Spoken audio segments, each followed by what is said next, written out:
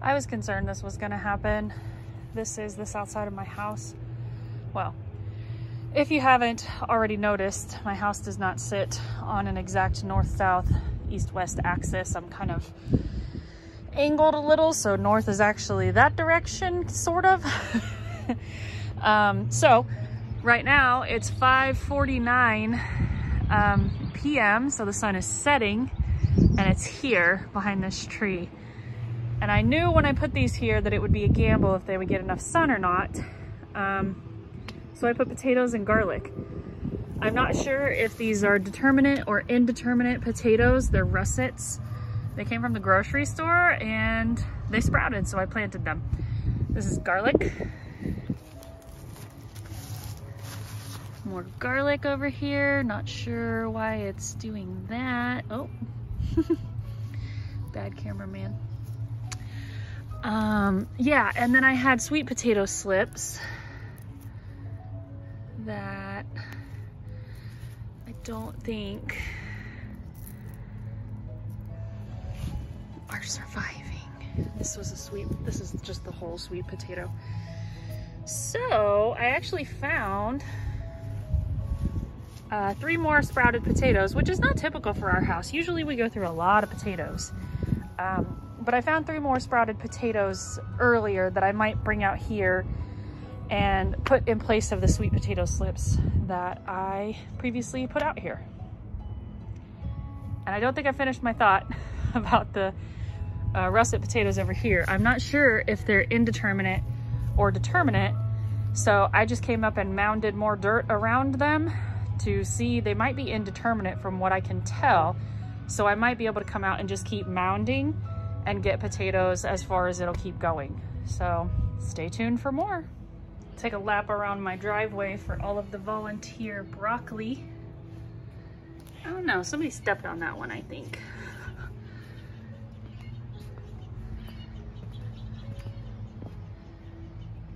How many broccoli plants do you think are here?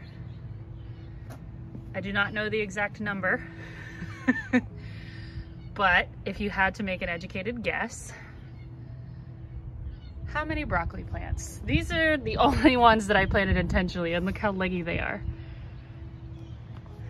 This is cilantro, or it's supposed to be cilantro, because that's what I wanted to grow in this pot, and I still have volunteer broccoli in the pot.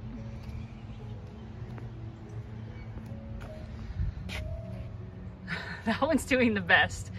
Out of all of my volunteer broccoli plants, that one's doing the best. But I also sprayed for weeds, and that's what these like variegated spots are.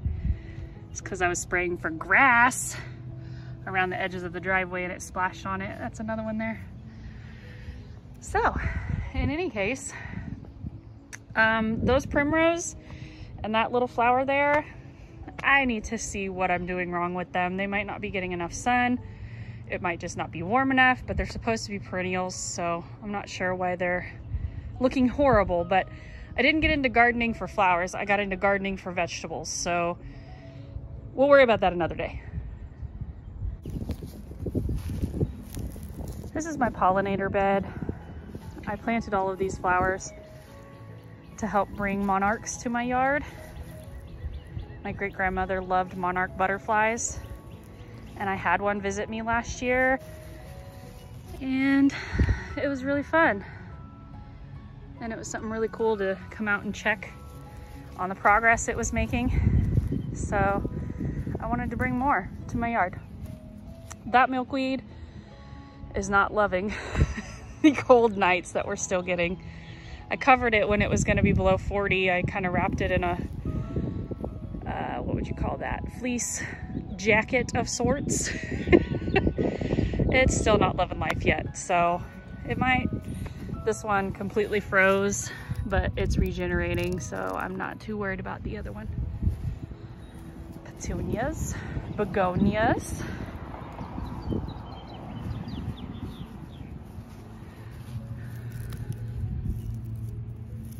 I'm not sure if that one will survive. That begonia's coming back. And then that one over there that doesn't have any flowers, that's a zinnia. There's other plants in here, but I threw compost down and I'm not exactly sure where things ended up.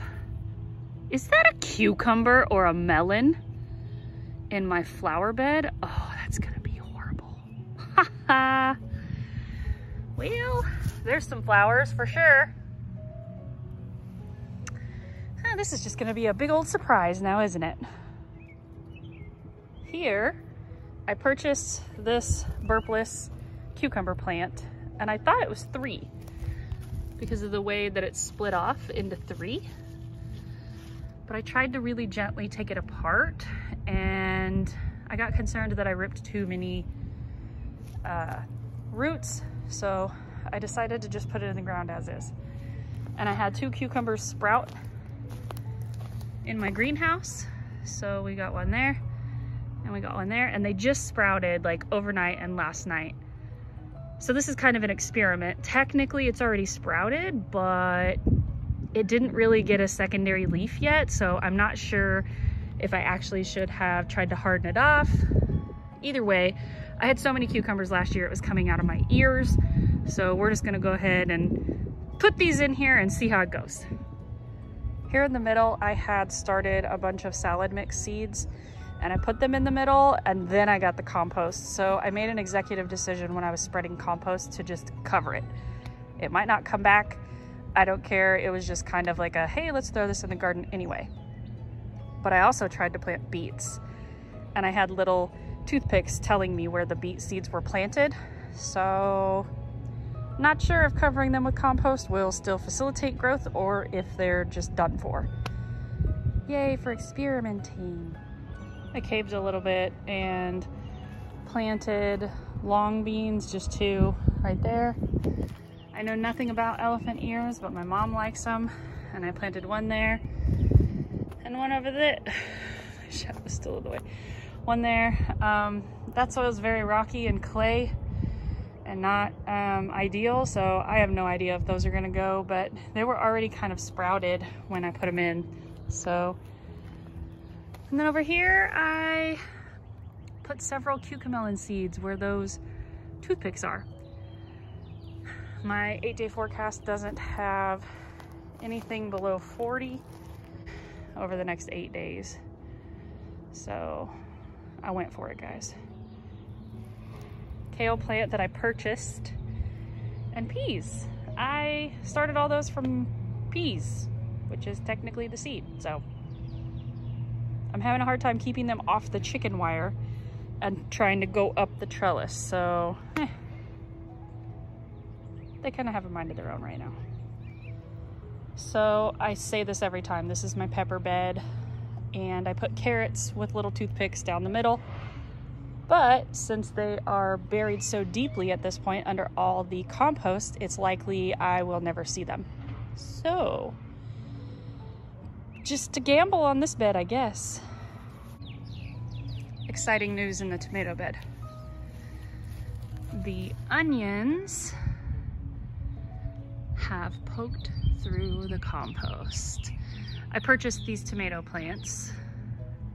The one in the middle is not loving maybe being planted so deep. Chef Jeff's Beefmaster. It's kind of fainty and it's had plenty of water, so I'm not gonna water it again. But I should probably break this off because it's too early for that. Sad face. Okay. Onion, onion. Anytime I put my hand in the way, it refocuses on my hand. Excuse me, pinwheel. Thank you. I didn't count how many onions I planted, but that's garlic. This owl is sleeping on the job. I'm supposed to be scaring all the birds away. Now come on, get with the program. Start being scary. Now I'm out back. See if my neighbor dog heard me. This is yellow squash. Gosh, it's just not, oh, maybe that's a new leaf from last time. Hello, sir. And this is a pumpkin. I think it likes it here. And I need to come through and get rid of all the weeds on the edges so that it doesn't take me over. This group of plants were here, and I usually just run them over with the mower. So I decided this year to let them go and see what they are. Can anyone tell just by looking at them if they're like an iris, or, I mean, they look like the iris that I have out front, but I don't know what else they could be. What is this?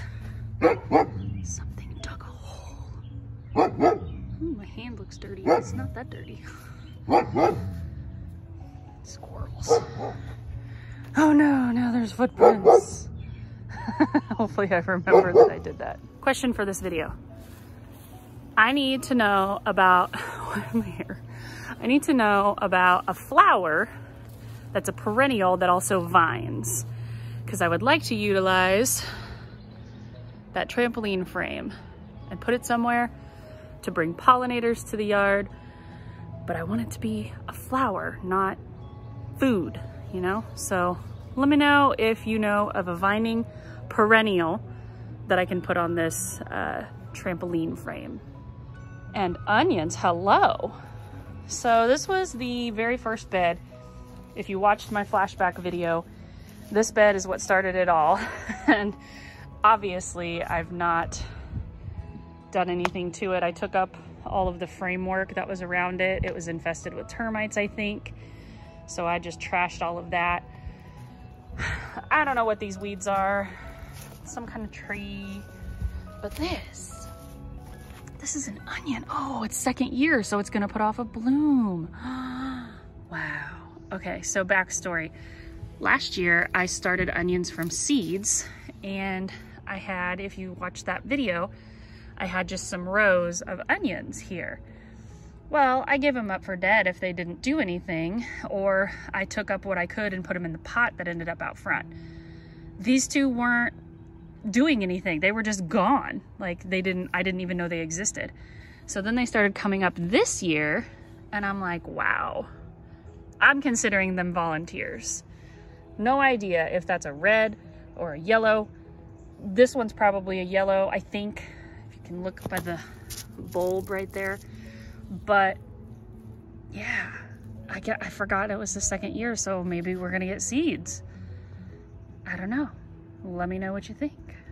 This, all of it was over here when I moved in. I think it's a yucca plant, maybe? Oh no, is that poison ivy?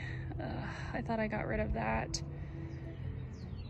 Okay, well that's obvious that I did not, so guess I'm gonna combat that some more. That's fun.